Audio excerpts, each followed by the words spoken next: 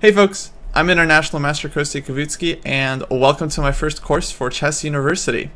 The topic for this course is Positional Sacrifices, which is quite a complicated topic.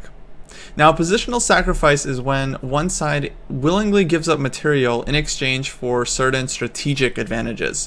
Things like controlling the most important files and diagonals in a position, restricting the enemy pieces, building up a large space advantage, and things like that.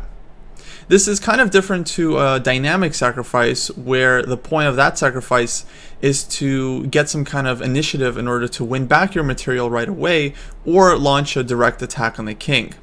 Instead, positional sacrifices can be long-term.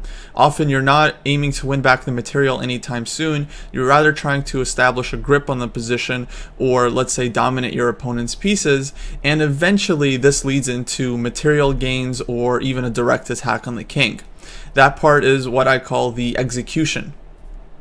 Now, this course is divided up by theme, and each theme is given its own chapter. Within the chapters, there are video lessons that constitute the bulk of the instructed material, as well as additionally annotated games so you can check out further examples of the similar ideas, and exercises that you can use to test and challenge yourself.